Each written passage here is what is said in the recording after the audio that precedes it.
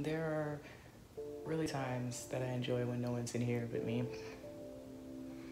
I get to take in the moment that still feels almost surreal, that I'm doing art and I got my artwork into a gallery, to see my stuff on walls of an establishment because people believe that it's good enough to be there.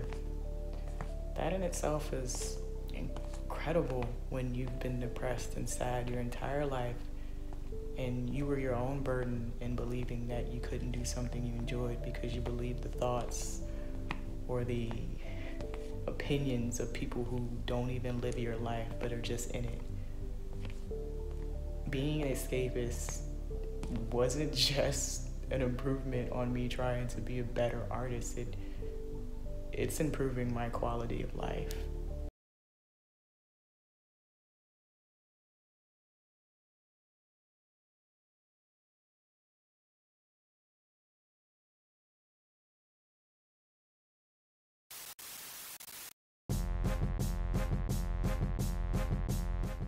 Hi, I'm MoNique LeRoux.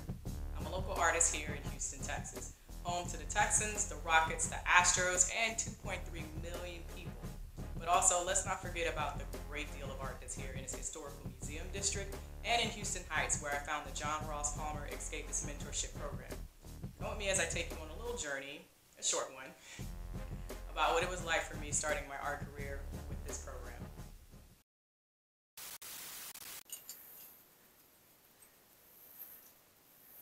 The only thing that made me happy or subsided any of the sadness or relief from the depression was doing art. And my favorite style of art at the time was trying to explore abstract art. The colors for me represented how I felt. I started trying to communicate, create my language. How I create my art, it's definitely unique and different.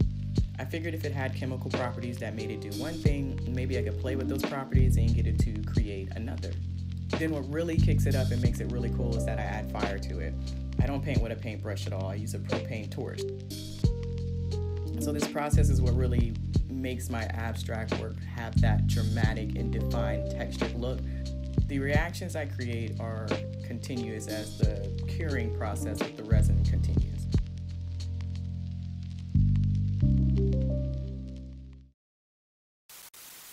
I think what's obvious is that I loved helping people. Everything from the Navy, being a police officer, and a firefighter, which was my favorite career of them all. But often with all these careers, I would see a lot of bad days for people, and eventually it started to take an emotional toll on me. I had developed PTSD and depression from them. Even during these careers, I'd still go to art for an escape for a while. It was how I would cope with the sadness, but I would always wonder deep inside my heart, if it makes me so sad, why do I keep doing any of these things? It was then that I made a very hard life decision to pursue art without so many limitations, with a simple Google search right here in Houston with John Ross Palmer and Ryan Lindsay. My name is John Ross Palmer. I've been a professional artist for 21 years.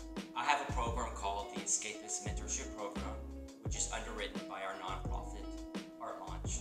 The program is to help artists become full-time in their careers. My name is Ryan Lindsay. I am an attorney. I resigned from practicing law about 10 years ago to go into full-time business with John here at the gallery.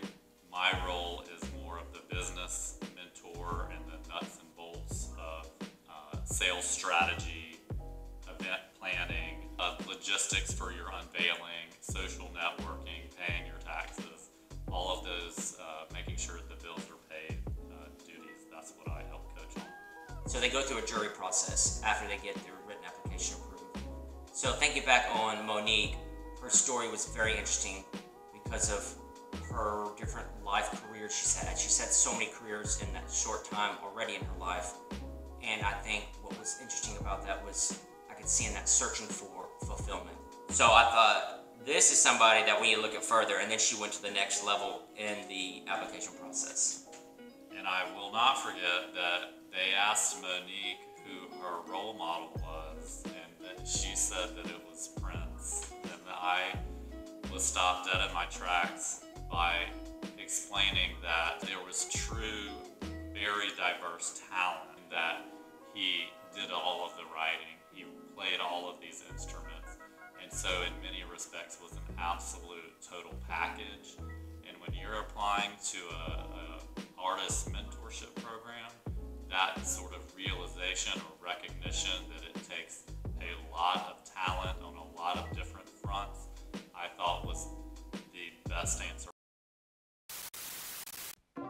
So I actually had the interview on my birthday, but the best part was actually the next day, because I got the best gift ever.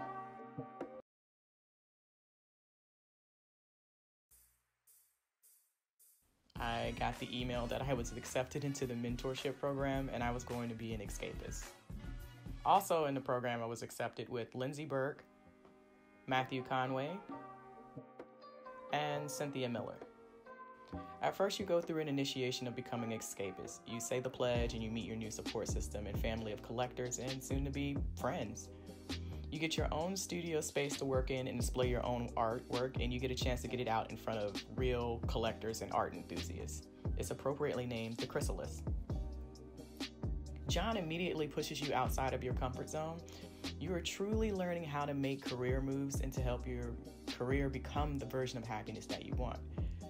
I did large-scale commissions. I met weekly with John and Ryan to stay on task. John and I even did a collaboration together, which was magical.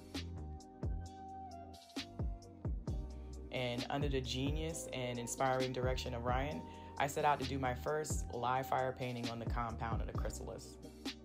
This spring event for MoNique provided an opportunity with a lot of planning. We could have her actually do her fire painting here on site. It brought me a tremendous amount of pleasure to see the amount of people that were captivated. You know, when you see people grabbing for their phones really fast and everybody's holding it up, it's almost a magical moment that I was just so proud to get to see her accomplish that. I will never forget that day because it was just incredible to be alive and live in that moment.